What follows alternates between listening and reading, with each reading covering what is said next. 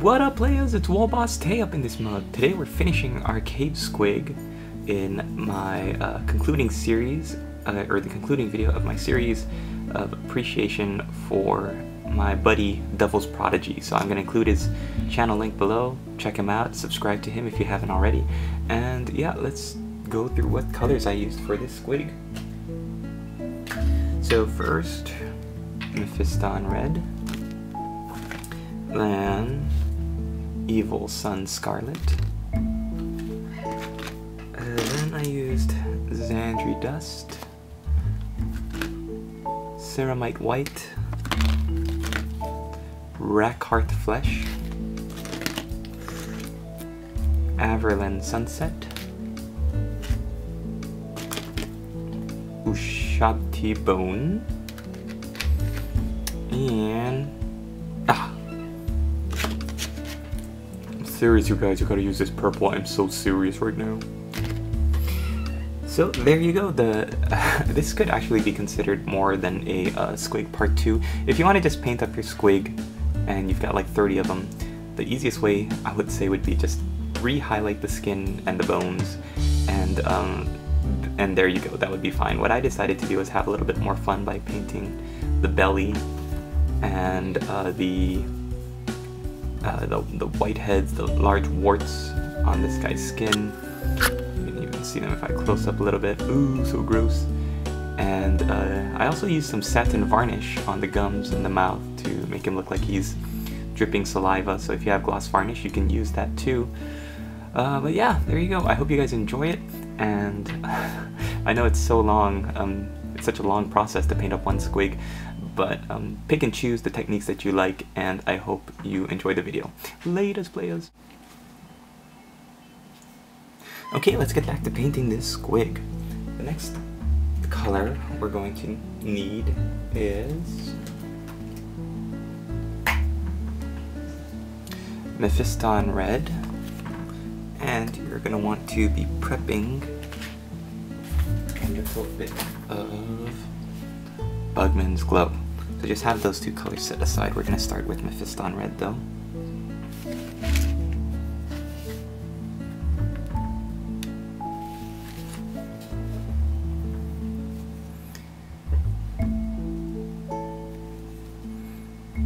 And what I'm going to be doing is highlighting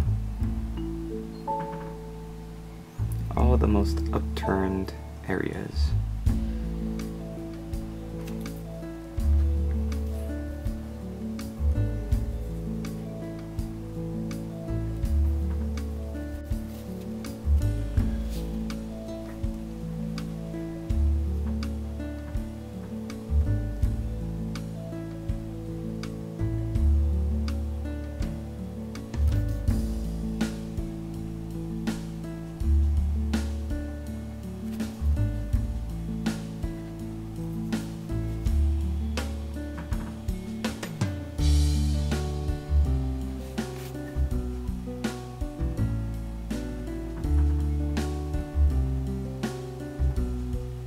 Hope you're all doing well out there. I just finished reading the book Vulcan Lives, and I'm going to definitely be doing an unbooking of it later.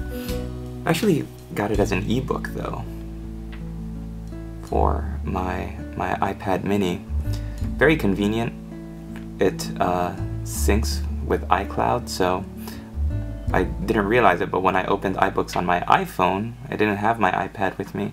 I opened my iPhone and it was right there. You just pull it up and it lands on the same page and everything. So really convenient, very cool. Great book though. I don't know if any of you have read probably an Orcs and Goblins player, if you're watching this video.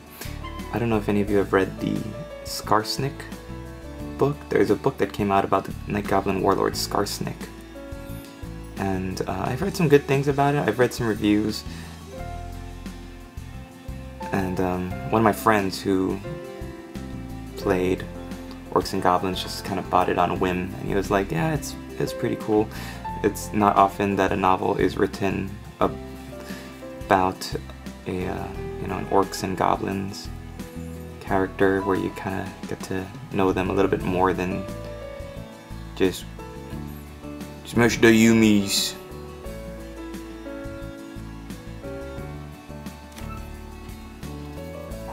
I'm also kind of in the middle of reading the Hammer and Bolter Volume 2, or second omnibus, and that's a great book too of short stories.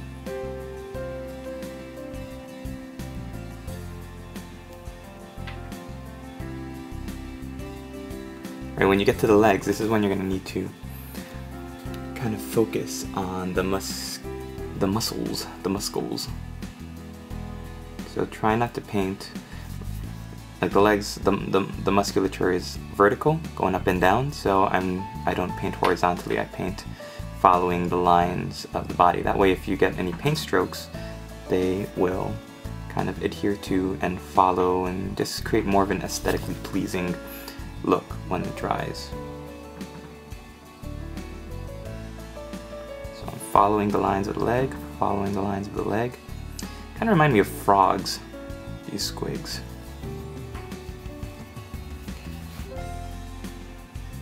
I like the little knee there.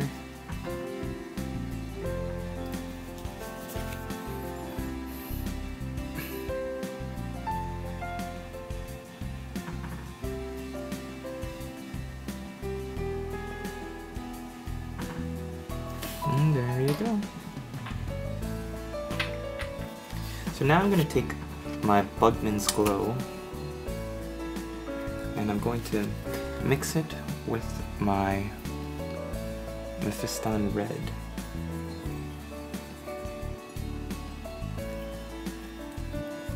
So you want to thin this down on your wet palette, and you're going to come up with a kind of pinkish color.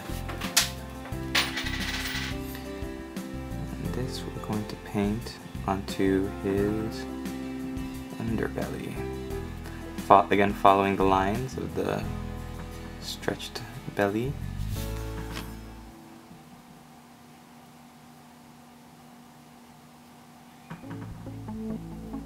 I got something like that.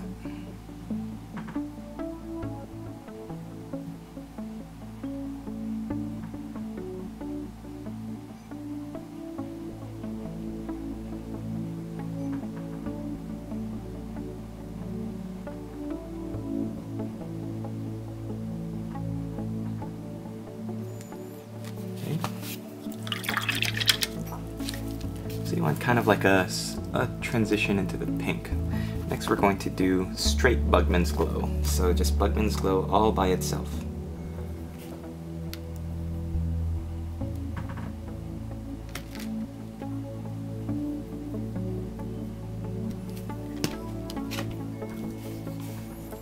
And just doing the same thing as we did before.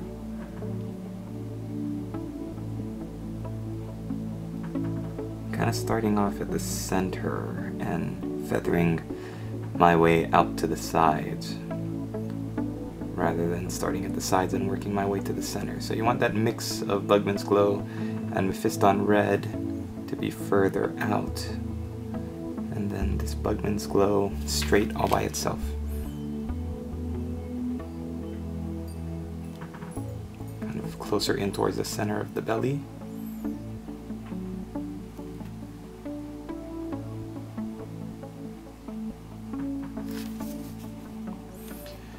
Now when you paint it in the back here,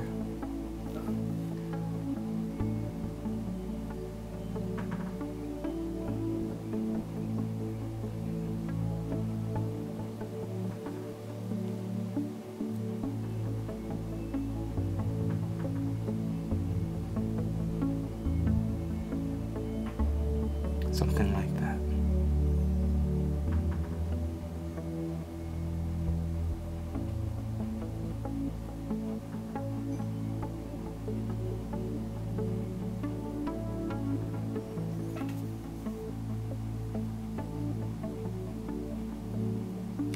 Smooth transitions as much as possible. When you're painting something with something organic at least, so not a space marine, but something that is primarily one color. Whenever you do a shift of that color, like this underbelly, you want smooth transitions between the colors.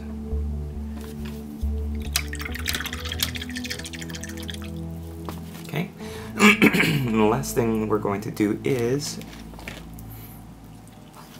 we're going to take Kislev flesh now. And we're going to mix the Kislev flesh with the Bugman's Glow.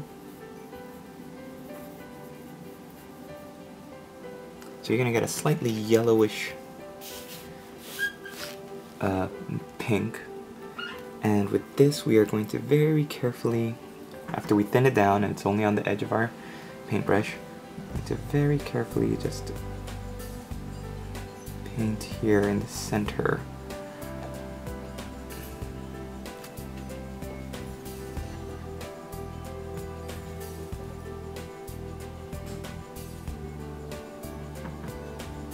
And want to feather the edges so you don't get this color anywhere except right at the front and at the middle. It's kind of showing where the belly of the squig is at its most distended.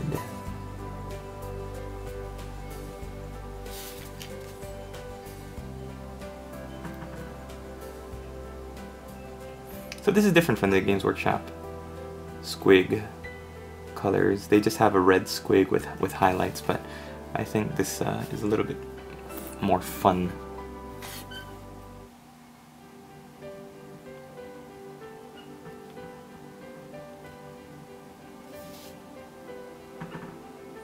It's more like a toad.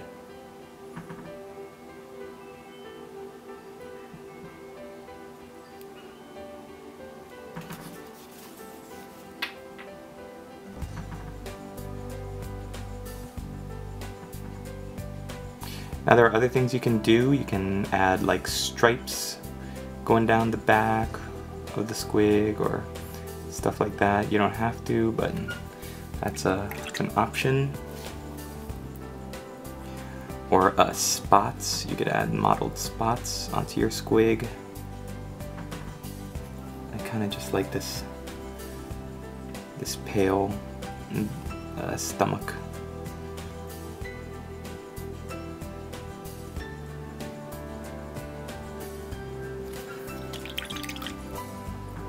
Right, so we're going to let that dry for a bit. We're going to come back to it and continue with the claws.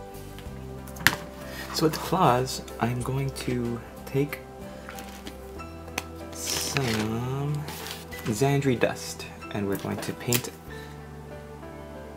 up the highlights of this guy's claws here. So I'm going to start from the front and I'm going to work my way back.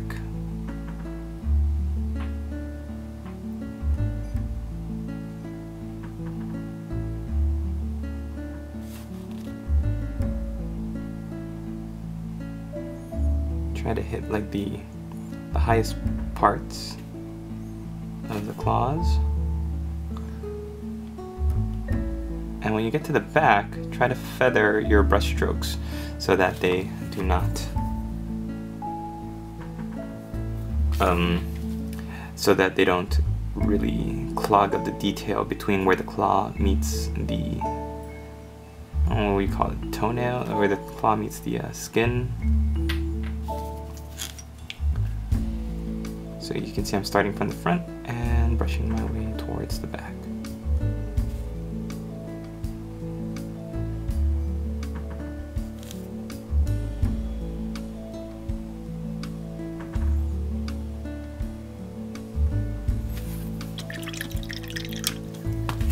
And give that a second to dry. While we do, we're going to take Evil Sun Scarlet and do a little bit more highlighting on the back of the squig.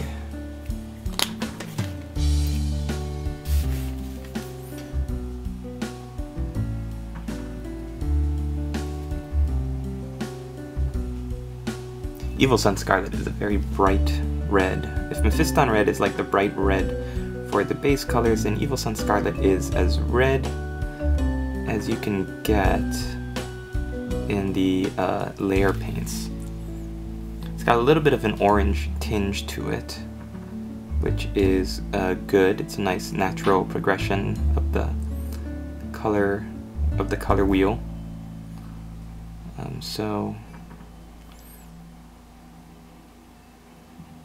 So it matches very nicely.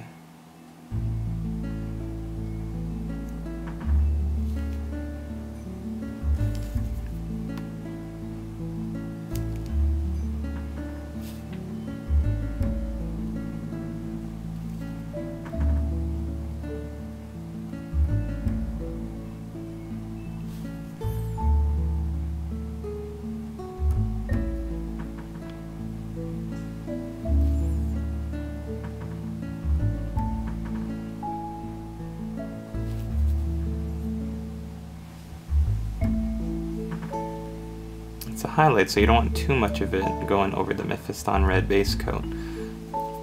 You want enough that the eye will notice the highlight and the contrast in the depth with the shading and the base color underneath.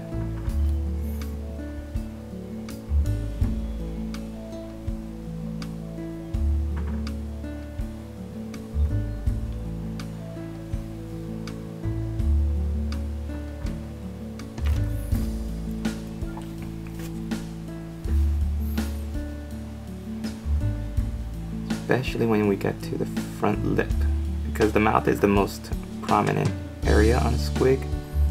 You want to make the highlights and the detail on the mouth as sharp and clean as possible.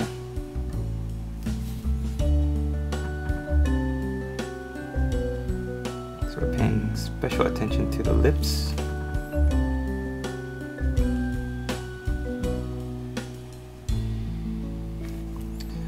Very good. And when we get to the legs, just follow the line of the muscles.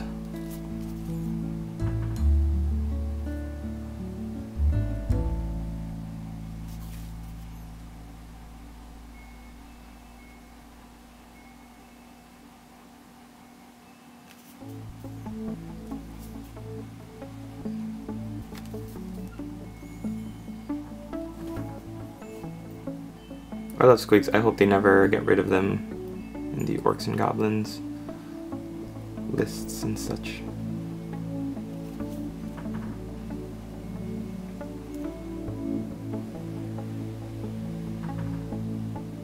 Yeah, like I said in the last video, they're kind of iconic to the Warhammer universe. Like Night Goblins and Sigmar, it's like something that no other gaming universe out there has.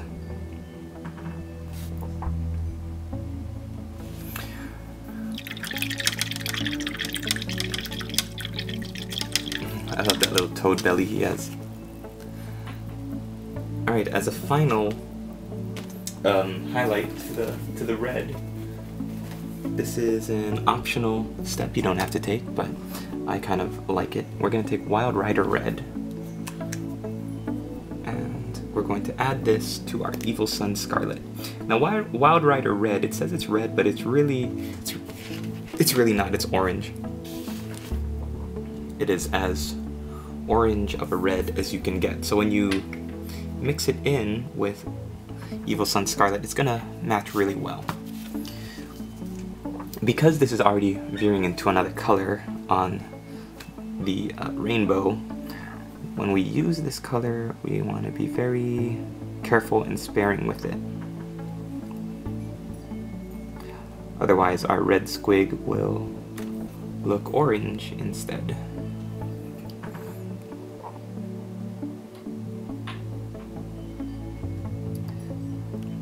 So using highlight and focus, I'm using it to create stretch marks along the mouth to make it look like the squig's mouth is unnaturally large. I do that by painting vertically down the sides and following the edge of the mouth as much as possible.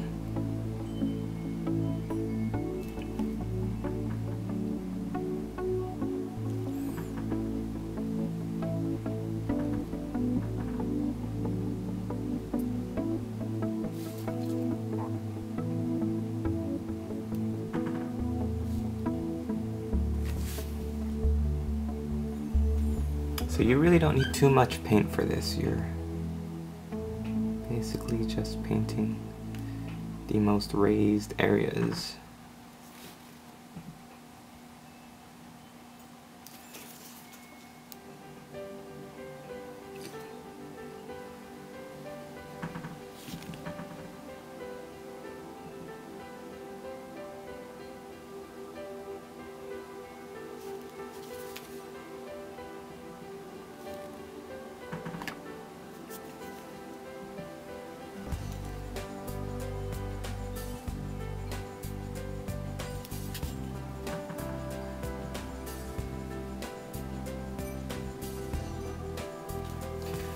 Ta-da!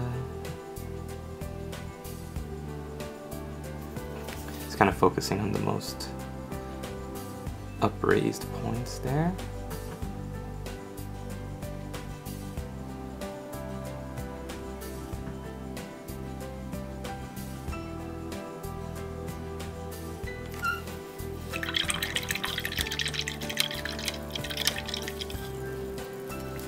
Now if you want, here's something else you can do. You can take your Kislev flesh that we painted for his belly, and you can mix it in with the Wild Rider Red and create a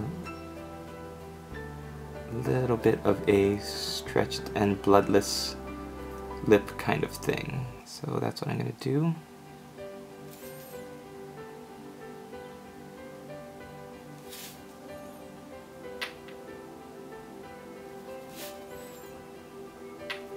And you see I thinned it down in my wet palette, so it's really very thin. You only just get the illusion of the orange color underneath.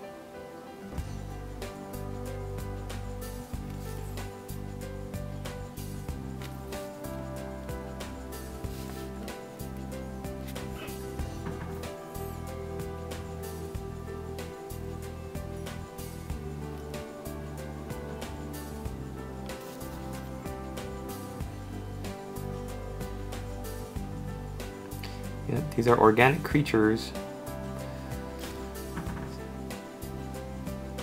At the top, we're just going to try to ring the edges of the lips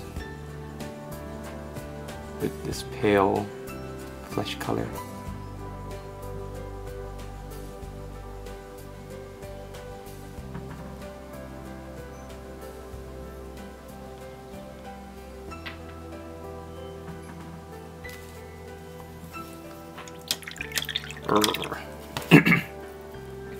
Alright, next thing we're doing is we're gonna take Serious Purple.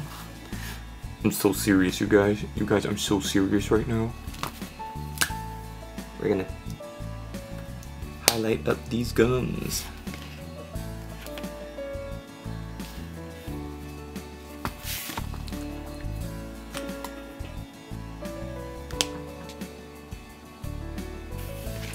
This is kind of like a Squig masterclass. I didn't realize when painting it that it would take so long, but really, like I said, you don't have to spend this much time on your squigs. This is more for if you want to put the time and effort into it, or you know, if you're watching this right now just because you're bored and you want to get painting on your own stuff. You're tired of listening to death metal or whatever. So thank you for playing this video for so long. I can't imagine that there are many people who would care to listen to me talk and watch me paint a squig, which is, yeah, that seems kind of ridiculous to me. But thank you, and I appreciate very much your viewership. Alright, so Serious Purple, we're adding in Rakarth Flesh to the Serious Purple. And where is it? Where is it? Where is it? The Rakarth Flesh is going to give you a nice subtle highlight.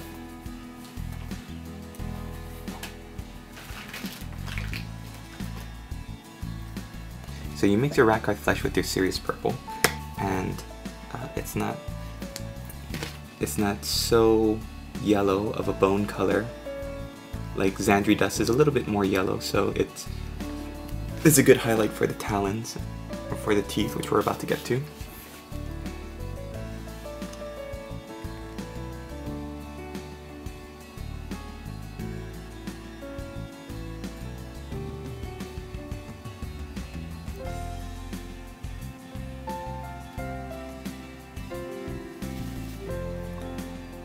It is a very nice bright purple color.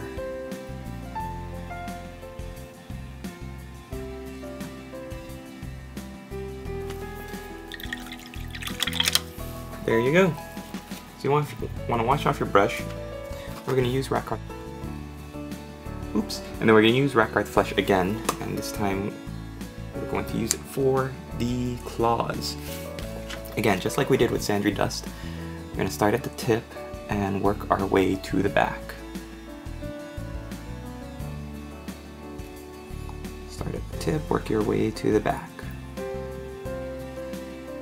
When you get to the back, try and leave a little bit of that Sandry Dust in the crevice. That shadow right before the, what would you call that, the cuticle of the nail? That little area.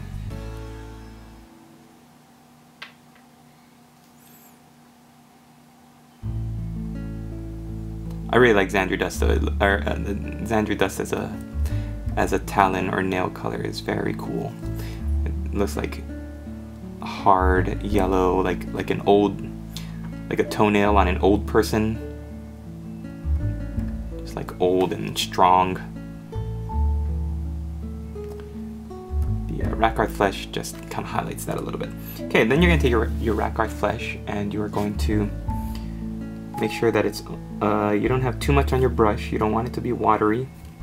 You want just a little bit because you're going to highlight up the teeth.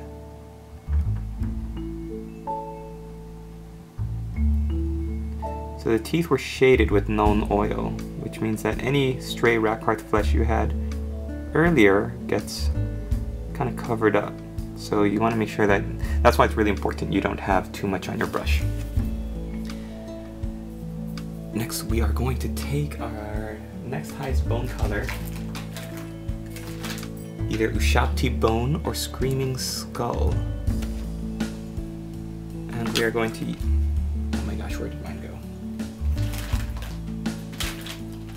Here we go. I'm going to use Ushapti Bone. Both of these are nice and bony colored, like ivory, yellow ivory off white, kind of like a creamy color. And again, I wiped off a lot of it. Now I'm just kind of dragging the flat of the brush. I'm not stabbing at the teeth with the tip of my brush, because if I do that, the paint will go into all the crevices. I'm using the flat of my brush.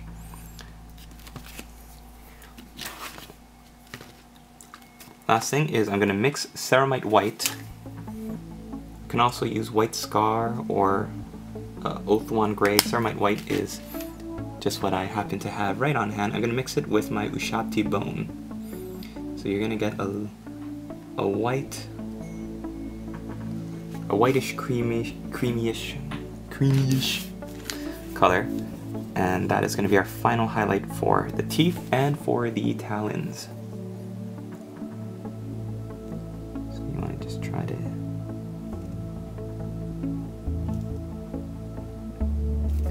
get as much as you can onto the teeth itself.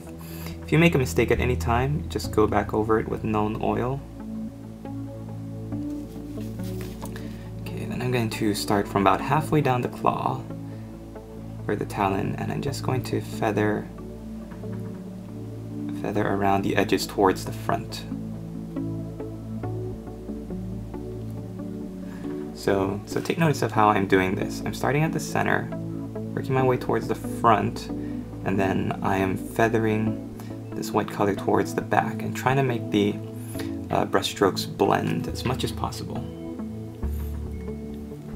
This is why you're going to need to have a wet palette. If you just did Ceramite White straight out of the pot, mixed it with the ushabti bone, then the resulting concoction would be pretty thick, and when you put it on, it would get all gloopy. You want it to be as thin, as transparent, well, maybe not transparent, but you want it to be as thin and easy to manipulate as possible.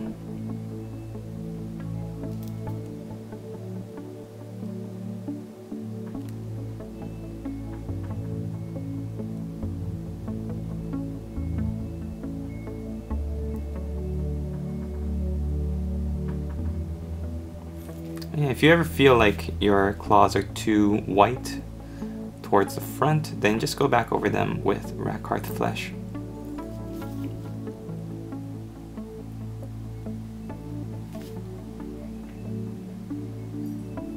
In this case, white is the highest highlight. It's the brightest highlight, so I'm going to try and get as much as I can out of the highlight before I go back and try to fix it with the Rakarth Flesh.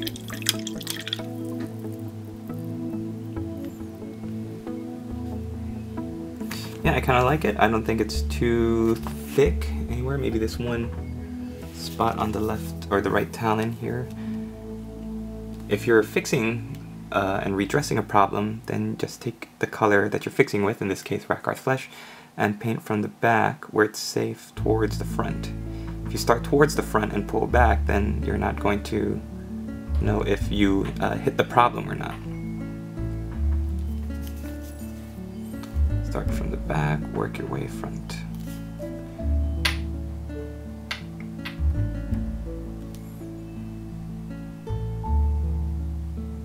And the thinner you make your Rakarth Flesh, the more it'll blend into the ceramite white. Boom, boom, boom. I should label this Squig Masterclass. Next we're going to take Averland Sunset.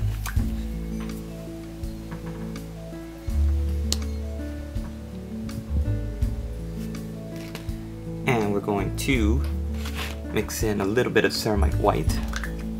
If you also have Evil Suns or Flash Gits Yellow, I think it's called, you can use that. We're making a bright yellowish color. We're going to make this the eyeballs.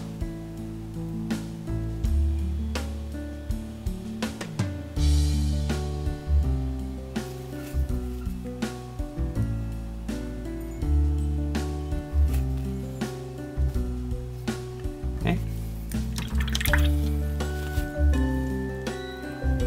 I'm going to take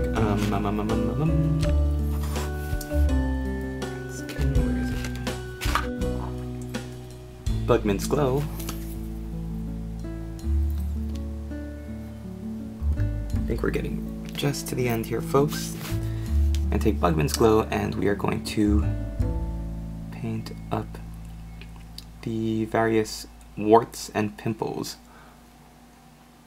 on our Squig's body.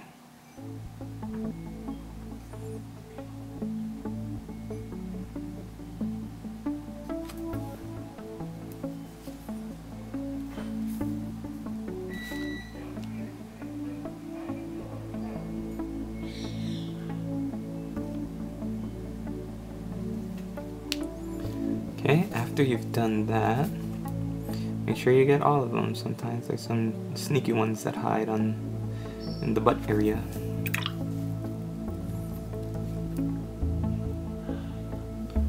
Stay there.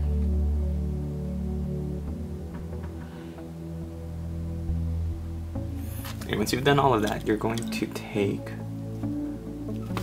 Averland Sunset. And you're going to mix it into your Bugman's Glow.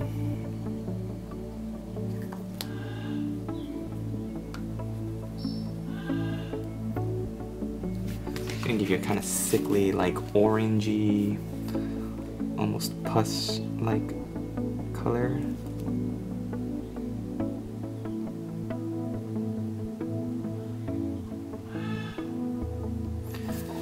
Oh, master. Reminds me of high school. All the other kids would tease me because I had terrible acne.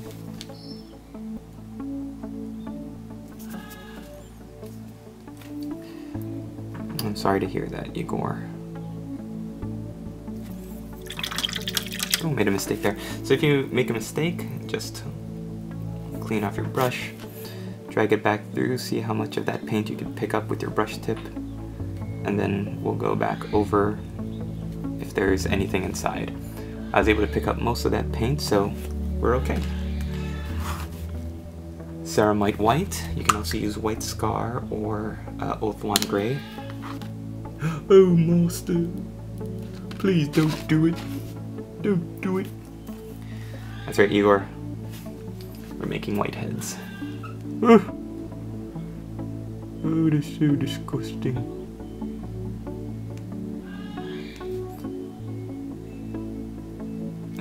Oh my gosh. It's disgusting. Look like they're gonna pop at any moment.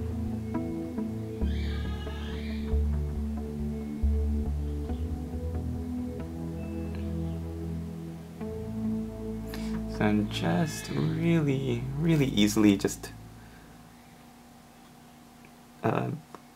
you know, just brushing ever so lightly the tip of my paintbrush on it. You don't want it to look white. That's the thing about white heads. They the white is really just like the cap, right? And then you want that kind of like sickly yellowish color underneath. And there we have it. There is your squig. Now if you want to, you could add some like gloss varnish to the gums to show that its mouth is wet and all saliva-y. Do I want to do that? I'm going to be sick. Yeah, why not? So I've got some Vallejo satin varnish. It's kind of close to gloss varnish. You can use Art Coat from Games Workshop is a gloss varnish, or Vallejo makes gloss varnish. Anything that you have that says gloss varnish will work if you can paint it on. If it's a spray, it's not going to work as much. And all we're doing is just dragging that satin varnish across the gums and over the lip. You can also paint it into the sides of the mouth where there's some space between the teeth. Try not to get the teeth though. You don't want the teeth to glisten. You just want the inside of the mouth to glisten. And there you have it. Okay, thanks for watching, everybody. I'm gonna base this guy up and then wrap it up here. And yeah, you've seen at the beginning how this guy looks. Hope all of your squigs look good. Again, don't forget to go to Devil's Prodigy if you haven't already and subscribe to him for some awesome orky goblininess. Oh, master, you need to take a nap.